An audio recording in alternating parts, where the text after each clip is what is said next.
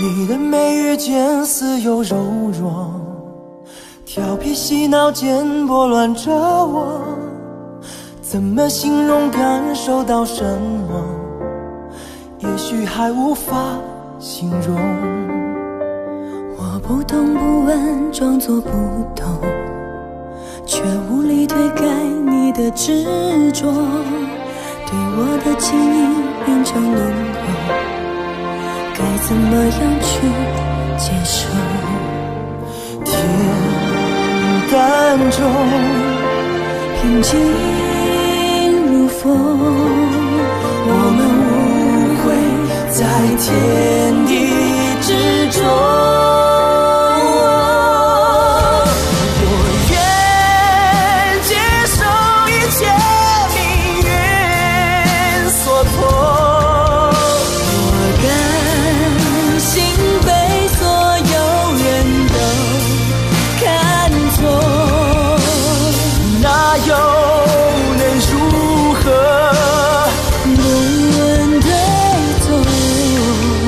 也许就无法形容，只有我们能懂。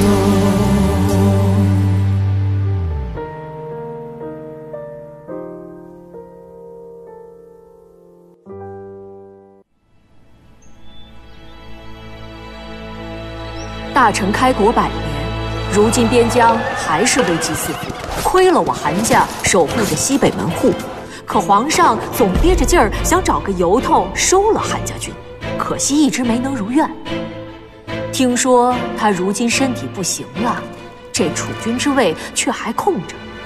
皇子中的五皇子从军7年，军功累累，颇得民心，却偏不得他爹待见。二皇子嘛，舅家是权倾朝野的王丞相，2位皇子是分庭抗礼，各不相让。这节骨眼上，皇上竟下旨宣我进京入国子监读书。国子监里的人啊，可都来头不小，除了五皇子，还有王丞相之子王仲钰。这小子据说吃喝玩乐比我还在行。我爹说了，韩家手握重兵，我一进京必定成了香饽饽，这2派都得拉拢我，而我绝不可轻易站队。所以我进京之后，正是一律不做，只管吃喝玩乐。我嘛，就是赫赫有名的北境第1纨绔，韩家世子韩十一。这京城就是京城啊，果然比我们北京热闹。这街上的姑娘也漂亮。这京城里好玩的地儿可打听清楚了？世子，打听清楚了。这京城啊，最好玩的就是李景轩了。晚上啊，还有您最爱的一点没的戏呢。好啊，那咱们今儿个就去李景轩了。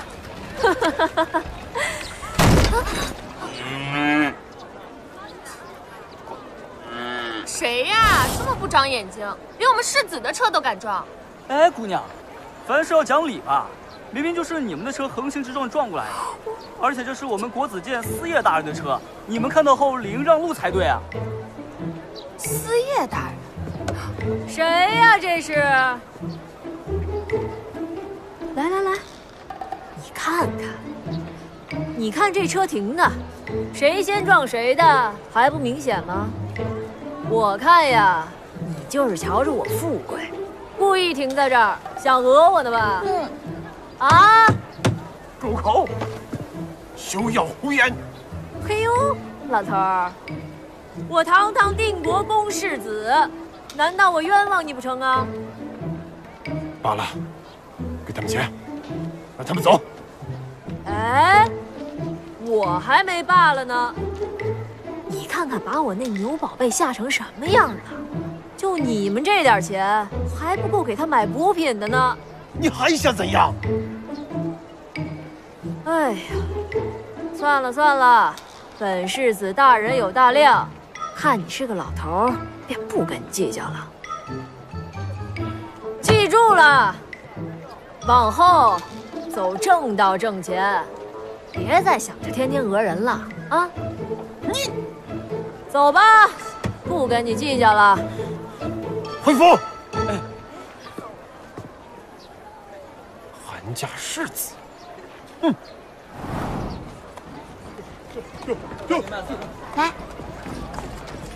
让一让，世子，这李景轩啊，虽然才开业3年，但这名气跟规模在京城可是首屈一指的。这李景轩的背后可是蜀中首富李家，自然做什么都是大手笔了。走吧，进去看看。好。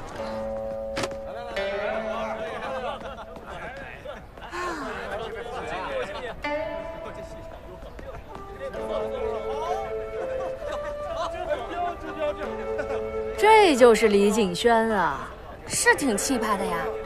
跟我们北境比起来呢，还是小气了些。你们啊还是不懂，我们北境怎么能跟这京城相比呢？你们看看这台上的2个美人儿，长得怎么样啊？俗，爷就是喜欢俗的，越俗越好。小二来嘞，您吩咐。把你们这儿位置最好的包房给我腾出来，爷今儿个要好好看戏。哎爷，我们这儿最好的房间是2楼天字号，但是已经订出去了，要不您再看看别的，位置也很好，一样能看到红儿鸾儿。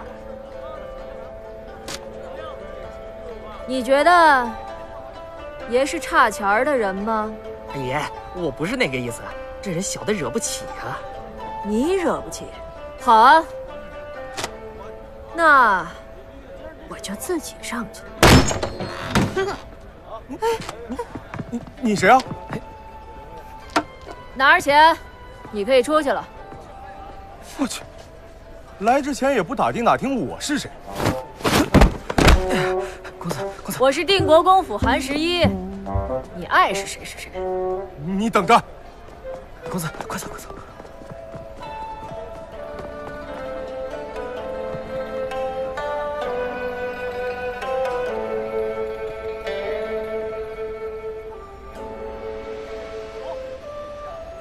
也不知道今天能不能见到五皇子。好，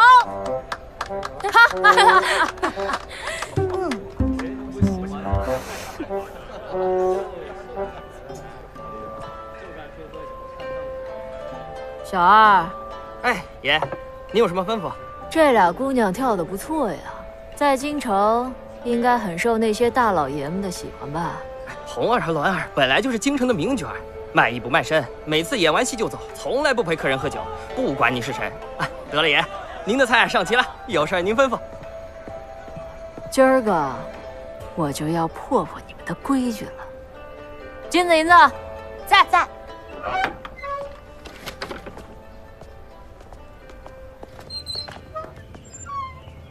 齐王，城门传来消息，韩世子今日午时已到京城。听说他排场很大，性子顽劣，刚入京城就差点与人打了起来，也是够败坏定国公的声誉了。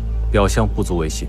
对，况且咱们的目的不是他韩十一，而是他背后的势力韩家军。想来明日他会去国子监上学，你们是同学，近水楼台先得月。殿下，请您务必趁机接近韩世子，以防被二皇子他们抢了先。定国公3代忠良，岂能养一个废柴儿子？此事未必。先去国子监拉拢韩世子，是真废柴，还是故意为之，自然瞒不过你们。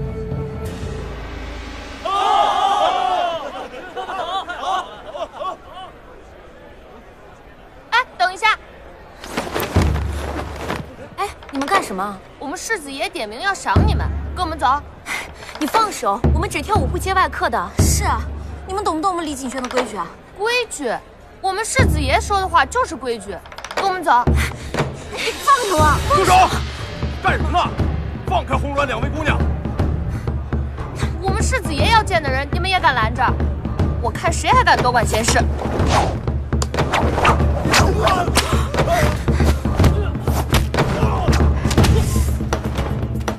殿下，楼下打起来了，谁这么大胆，敢在李景轩闹事？回去看看。是。们是谁？敢在李景轩闹事？嗨哟，今儿个我找的就是李景轩了。听口音，二位不是本地人啊。那我就给你们介绍介绍这京城的规矩。李锦轩有李锦轩的规矩，红儿、鸾儿二位姑娘有他们的规矩。他们的规矩便是不陪喝酒。既然是规矩，就不能破坏。哟，今天我们还就强求了。这二位姑娘是陪也得陪，不陪也得陪。既然如此，就别怪我们不客气了。废话少说，怕你不成？嘿，打不着。漂亮，金子，就这么打。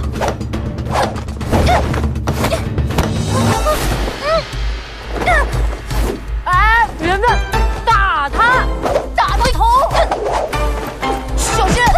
金子，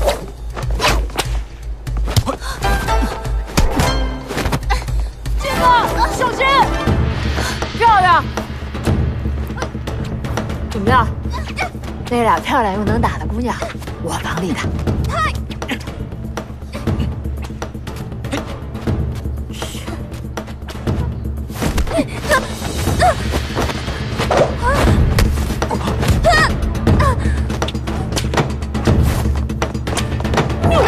让尽本事的人。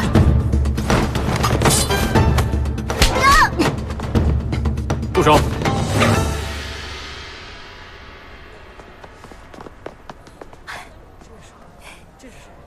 原来你们是一伙的。输都输了，还想怎么样啊？干嘛呀你？放开我！知道我是谁吗？小爷我是定国公世子韩十一，识相的话赶紧放开我，否则让你吃不了兜着走。让开，让开，让开，让开，让一下。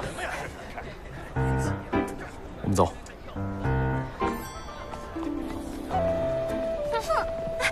五殿下，让一下。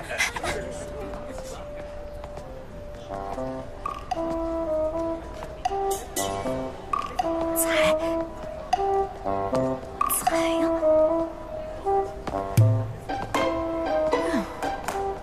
哎，五殿下，等等我，等等我，等一下。果然够怂啊，不过还是挺有眼力劲儿的，知道本世子不好惹，所以主动认怂了。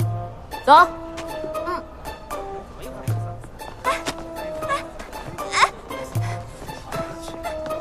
五殿下。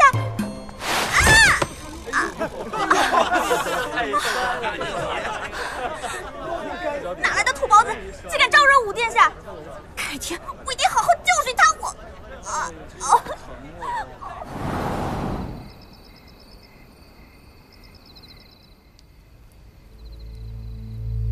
知道我是谁吗？小爷我是定国公世子韩十一，识相的话赶紧放开我，否则让你吃不了兜着走。那韩十一真这么纨绔？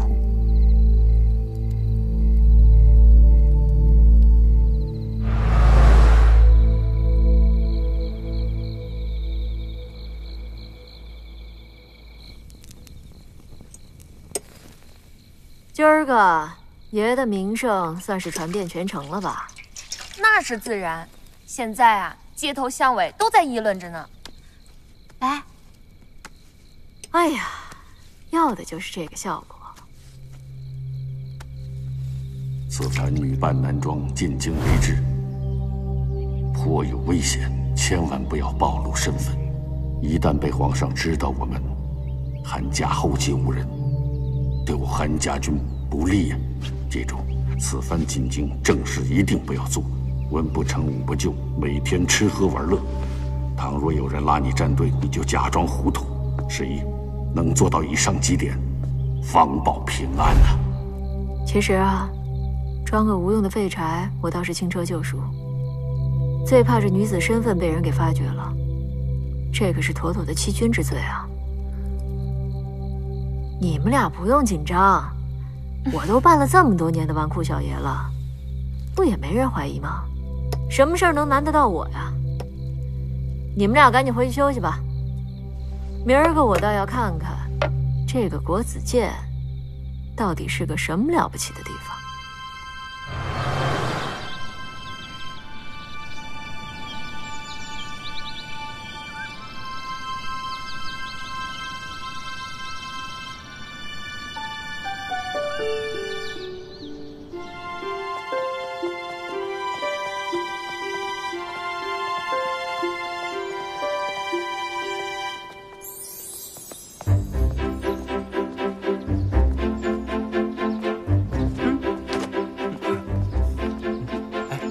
红儿啊，比较美。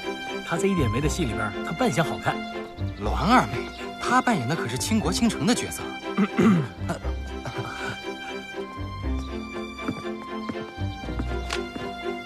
红儿清纯恬静，栾儿热情妩媚，各有千秋。男子之爱两大美，不是红，便是栾。窈窕淑女，君子好逑，没有不同。若要论高下，狭隘了不是。而且这一点梅戏中对于美的展现，并非是表面那么简单。你们要用心去感受他想要表达的每个故事，感受他真正想要表达的东西，明白了吗？知道了，二公子。那我们晚上再看一场。好，走吧。哎，听说那个定国公世子韩十一进城的时候排场很大，很嚣张啊。可不是嘛！昨天我在李锦轩，他还抢了我房间。更可恶的是，他居然还砸了一点梅的戏场子，还敢在李锦轩调戏红儿、栾儿。就是那个韩家世子韩十一，非拉着我们上楼去陪酒，就应该把他抓起来，好好教训一顿，让他知道我们京城的规矩。给我你，来追我！哎，对了，这就还给我，追上我就给你。哎，你来过来。他应该是今天会来国子监上学，等他来了，可不能放过他。就是。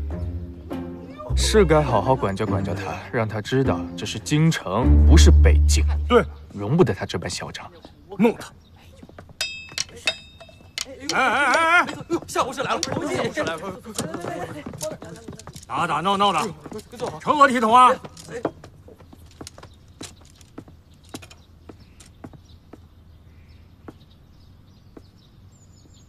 上堂。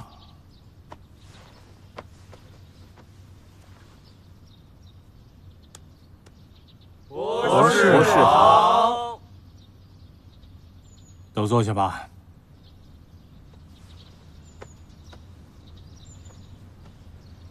西来那个韩十一呢？报告博士，韩十一没有来，可能是出去玩了。这个韩十一呀，太不像话，第一天上课就迟到。这个韩十一，花样倒不少。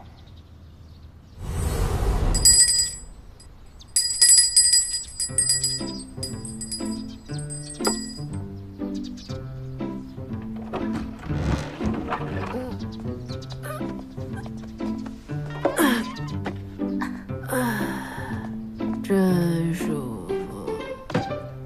世子，您今儿啊都迟到这么久了，还去吗？哎呀，急什么呀？这皇上的面儿还是要给的吧。但是咱们慢慢来，等本世子吃饱喝足了再去。夏博士，你说这都下课了，这韩十一怎么还不来啊？不是我说的，他也太不把您放在眼里了，连我都看不下去了。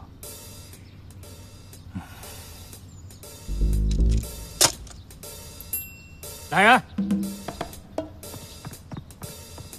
博士，你去定国公府，把韩十一找来，我奉命教训。学生不来，岂不是在欺君？欺君？哎呀，大人！哎呀，大人，您这帽子扣的也太大了吧！学生我身单力薄，实在是接不住，接不住。韩十一啊，你怎么现在才来呀？您是不知道啊，大人。这京城这么大，我就一路走，一路走，结果我就迷路了，直到现在才走到。哎呦，给我累的。娘娘腔。就是。其实吧，我特别希望早点跟诸位大人还有同窗们见面的。毕竟这以后啊，大家要一起玩，是不是？人多热闹嘛，对吧？哈哈哈哈！混账！下来，读书图什么热闹？要以学业为主。是大人。坐下吧。就坐这儿。对，下次别再迟到了啊。是。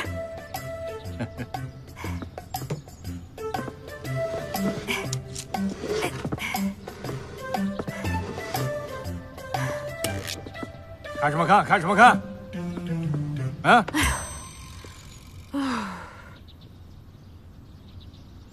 哎，好巧啊！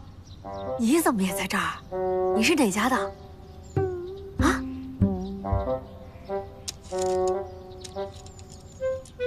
不会是因为昨天的事儿怕我了吧？果然够怂。去。今天先讲到这里吧。散学。国事在会。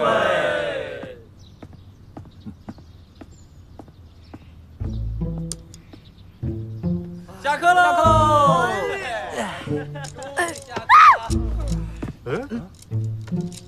谁干的？出什么事儿了？叫什么呀？是不是你？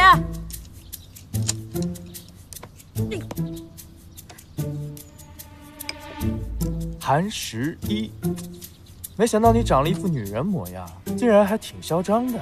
怎么着？不服啊？我告诉你，走，看看，这是京城，不是你那破北京。吵起来了，吵起来了，不懂规矩。不懂。行，那我来告诉你，从今天开始，我就是你的老大，这就是规矩。想当我老大呀？那我还要看看你够不够资格。哎呦，你个小娘娘腔，这可是王丞相家的公子，你说他够不够资格啊？我王仲钰长这么大，还真是第一次听到有人问我够不够资格。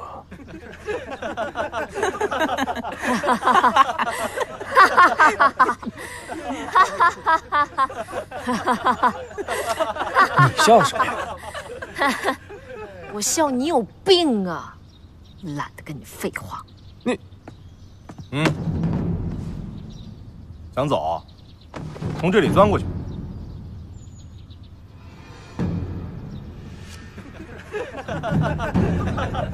不想钻啊？不想钻也行。来，把他衣服扒了，让他光着回去。来，等一下。我钻，我钻，行了吧？行。钻你，钻啊！这韩十一又耍什么花样？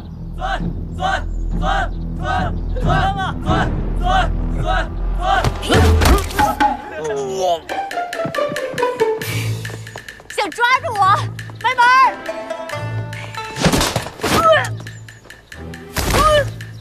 啊！哪个王八蛋干的？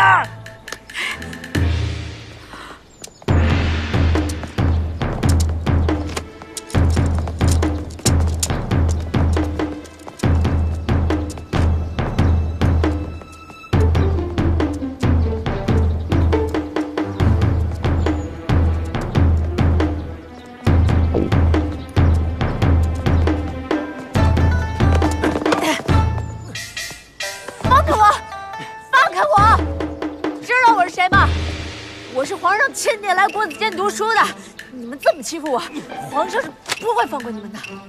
放过我！你这招吓唬得了别人，吓唬不了我。不按，上！哎，别过来！别过！别我的！上！哎，别碰我！别！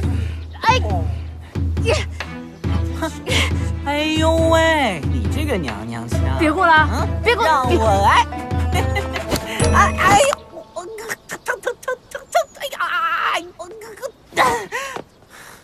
哎呀，都散了吧。散了吧。走。五皇子，什么意思呀？这个人，本王要了。他居然就是五皇子。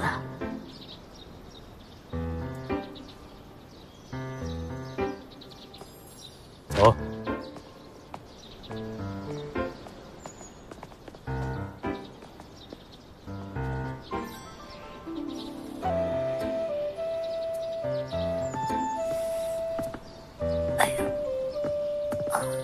刚刚救了你，你要如何报答？救我？齐王殿下，我说了让你救我了吗？再者，施恩不图报，你也太小肚鸡肠了吧？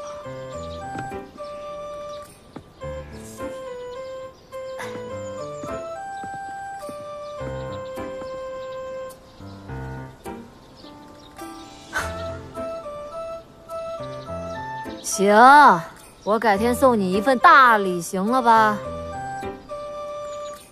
怎么着，不满意啊？那北京的汗血宝马总行了吧？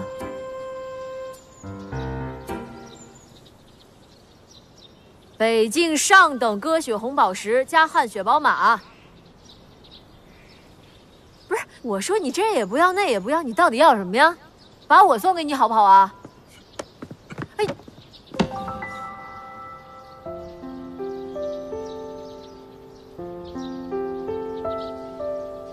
也行。你从明日起，你做我的伴读。我做你伴读？不是吧？这就让我站队，也未免太小瞧了我。哎，齐王殿下，齐王殿下，你等等我，你等等我。哎，你这个人可真幽默啊！我一文不成武不就的纨绔，哪儿配得上给您做伴读啊？你说我万一在外面闯了什么祸，连累了您的名声，那多不好啊！况且那些传说中的君子六艺，我可是一窍不通啊。那你会什么？吃喝玩乐我在行啊。您没看我刚来京城没几天，可这楼子里的姑娘啊，我可都瞧见了。长得好看的，曲儿唱的好听的，我心里呀门儿清。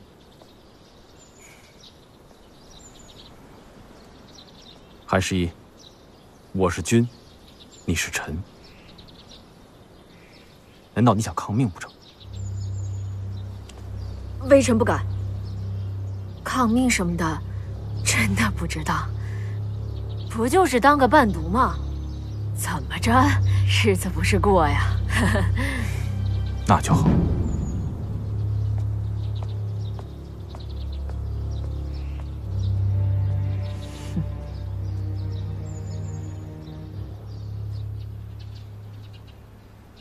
什么？五皇子要选您做伴读？早知道他们会拉拢我，但没想到这个五皇子行动会这么快。如今啊，怕是已经拒绝不了了。啊，那怎么办呢？在五皇子身边多危险呢！难道你就打算这么装傻到底呀？事情没这么简单。这个五皇子平日里瞧着少言寡语的，实则心机却很深。不管他是真拉拢还是误会，都不能站这个队。咱们啊，还得赶紧想个法子下了这条贼船。对了，让你们调查的资料怎么样了？哦，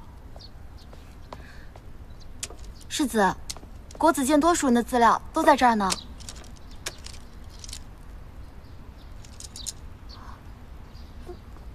世子，万公公来了。终于来了。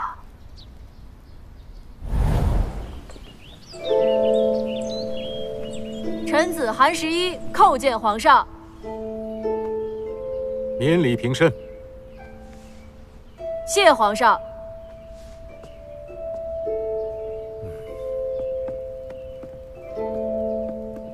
爹的身体如何呀？回皇上，家父身体好着呢。那就好。定国公镇守北境，劳苦功高，现如今年事已高，朕希望你早日学成武艺，接替他的职位，这样朕也好早日接他回京，颐养天年。哎，坐，不必拘礼。谢皇上。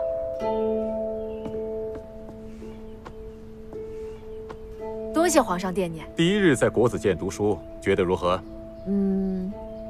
还行吧，就是臣子在家不怎么读书。不怎么读书，这是为何呀？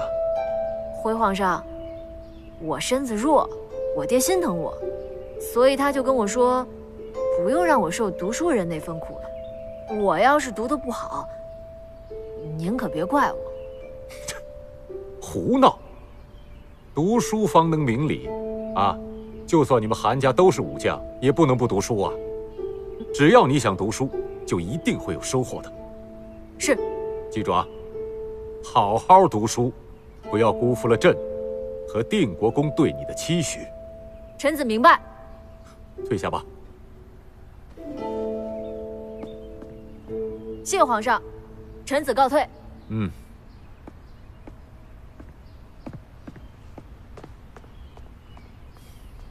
万祥，哎，臣在。你觉得他如何？皇上恕罪，老奴愚笨，实在是看不清了。无非就是一纨绔子弟。现如今五皇子也在国子监，朕倒想看看他和韩十一如何相处。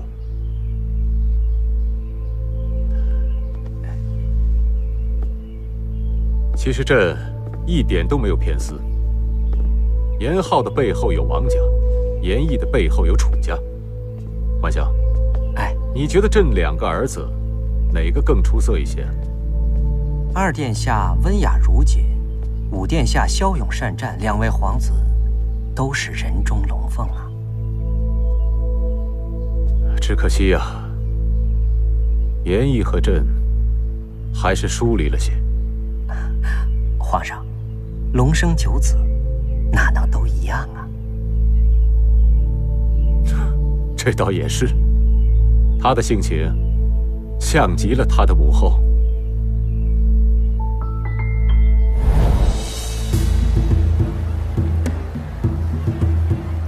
哎，听说今年灯节是五皇子主持。五皇子，就是元后娘娘所出的五皇子殿下。可不是嘛，还没见过这位殿下在京城露面呢。五殿下什么时候出来啊？不知道。哇，这京城果然是热闹啊！还不出来？那个位置，就这儿，就这儿。哎，这儿好啊！哇，韩十一，哎，怎么又是你啊？哟呵，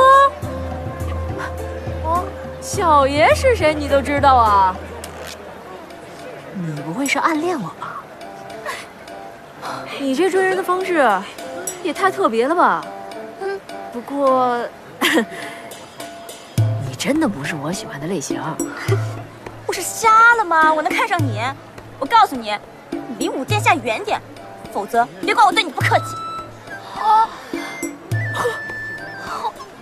那面瘫是你们家的，你这口味儿，也太别致了吧！说谁面瘫呢？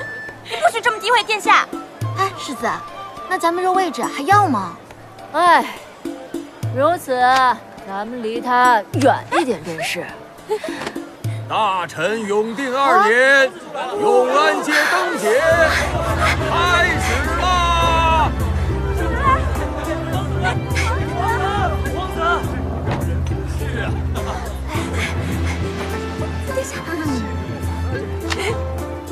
请五殿下上香。愿天佑大臣百姓风调雨顺，国泰民安。大陈江山，万世永昌。拜！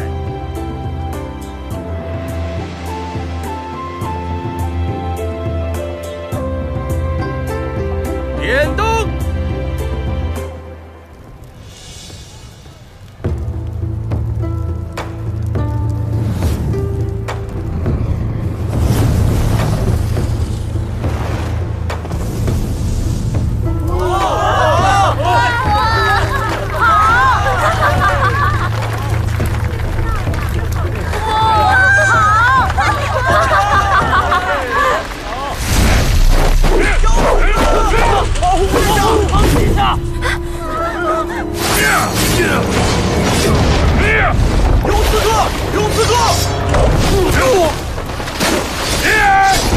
相信五殿下。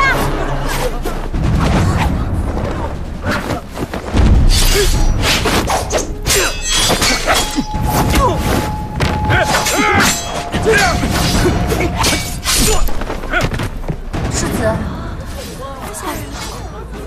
别趟这个浑水了，撤。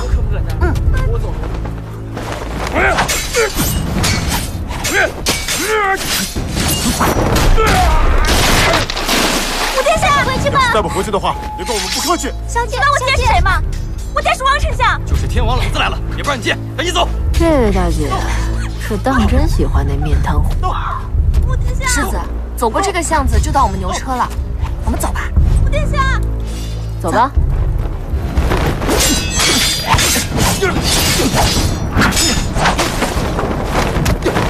追！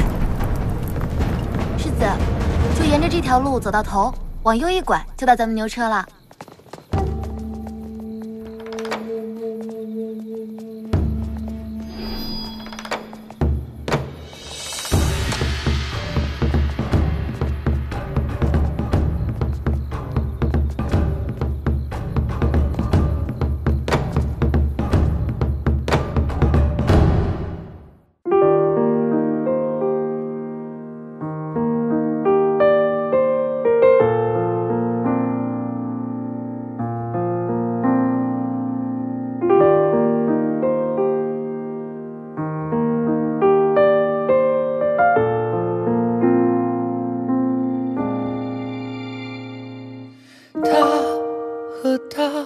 是一个他，装的扮没人看穿，年少的轻狂无处张望，笑天下天上之大，容不下你我他，满身的倔强留在他乡，对天长啸，你是一生不卑不亢，只想当好儿郎，儿女情长，兜兜转转多少年华，埋青山流水下，相爱相杀，故事的结局其实我们早就知道啊，为何你啊还在